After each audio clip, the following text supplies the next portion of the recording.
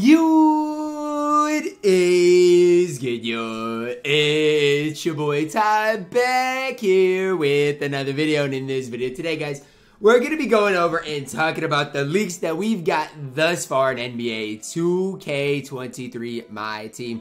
Obviously, guys, there is going to be one more to come, and we do know that is going to be Shaq. And at this stage, since we've got a Pink Diamond Melo leak as well as a Pink Diamond Grant Hill leak, I do expect Shaq to be a Galaxy Opal. So I expect a Galaxy Opal Shaq as well as a Pink Diamond and maybe Diamond Shaq. That's kind of what I am expecting. But here's what we know so far, okay? We do know that this kind of deck the hall thing is dropping. Doesn't really matter to me. Then Diamond Lauri Markkanen, Pink Diamond Grant Hill, as well as Pink Diamond Carmelo Anthony. Now, let's start at the bottom with Lauri Markkanen. Now, we're going to work our way up. But here's the deal with Lauri Markkanen.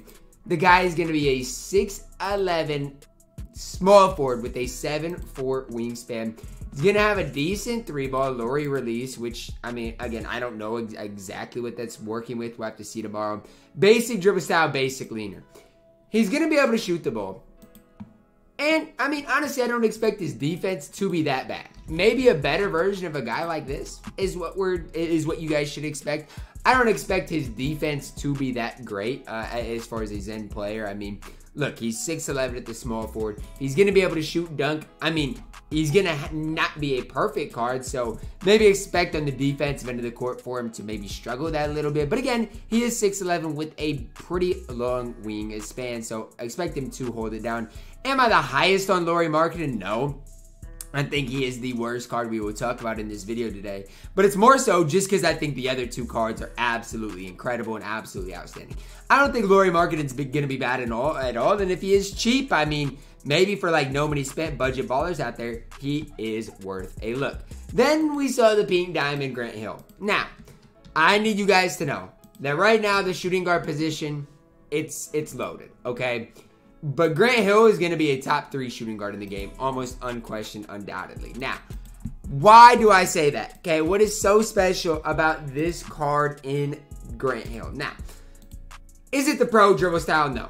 I mean, I don't think the pro dribble style is that bad. I don't think it's one of the worst in the game, but I don't think it is great at the same time. It does have an easy release to green, though, and Vando release. I do think, hopefully, they put it on quick tomorrow. Do I think they will? Probably not, but it's one thing I hope is that they do put it on quick. If he does get that release on quick, a super chick release in my team. But the reason I like Grant Hill so much is because he's going to play great defense. If the Amethyst Grant Hill had these type of defensive stats, imagine the defensive stats on the Pink Diamond Grant Hill. Now, we're getting Grant Hill later on right now than we normally do. Like, we saw this Diamond in October with incredible defensive stats. Then we saw the Galaxy Opal in March. Or in February. So I don't really have an accurate description on what Grant Hill is going to be.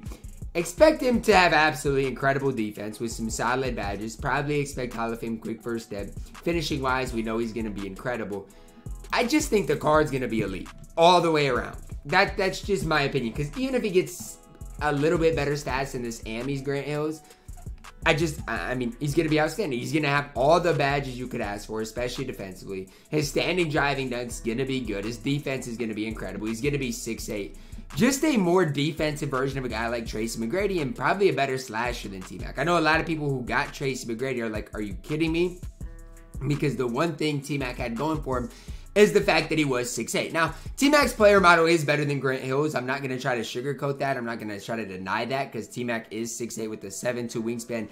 And T-Mac's player model just looks absolutely massive in game. But Grant Hill, he's going to get the job done. He's been my...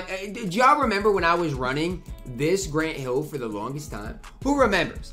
I know y'all are a real one if y'all remember me running this Grant Hill forever. Because I literally ran this card into the ground.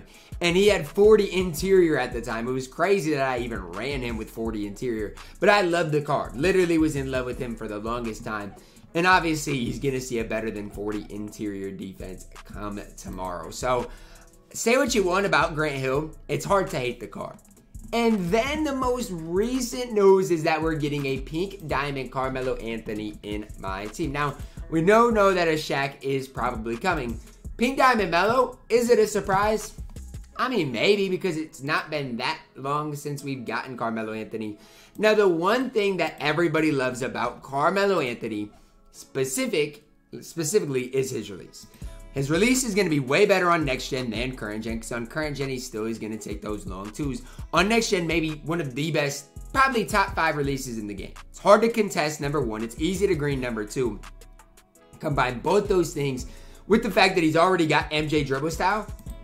I'm going to say something that might be very controversial. Pink Diamond Carmelo Anthony on next gen is better than Dark Matter Larry Bird.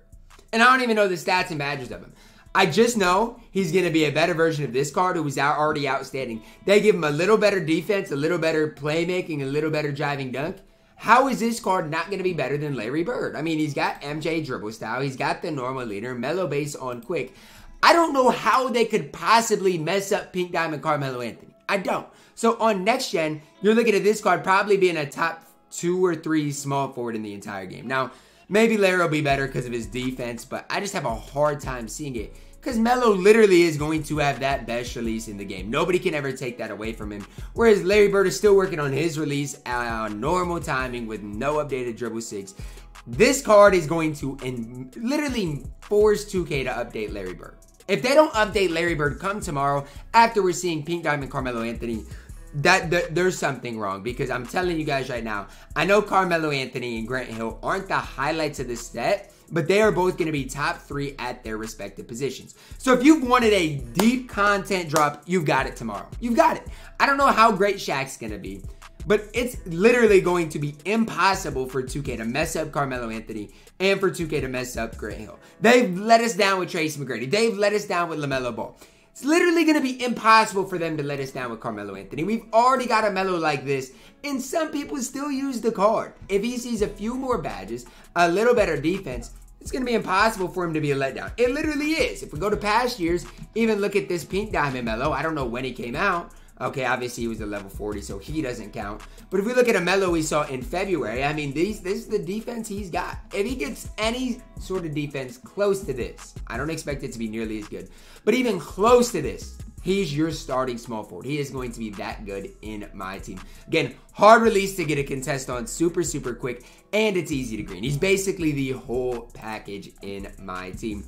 So between Grant Hill and Carmelo Anthony, I really do both think they are going to be top 3 at their respective positions. Now, a lot of people might disagree with me on that, but I mean, it's hard to really argue that. Grant Hill is a 6'8" shooting guard that fits the meta of the game. The rim running meta literally fits Grant Hill, and he's going to be great defensively. Carmelo Anthony is going to be an absolute knockdown spot-up shooter that's going to be very much improved over that diamond on the defensive end of the court. And so I have a really, really hard time seeing either of those guys not play on the best squad in the game. Now, Lauri Markkanen, again, for budget ballers, or if you are no money spent, I get if you like him or want to use him. But for me specifically, I don't think he plays for me. That's just kind of my opinion on things. But all in all, guys, I can't hate the content we're getting tomorrow. I really can't. I think it's going to be a deep content drop from what I'm at least seeing right now.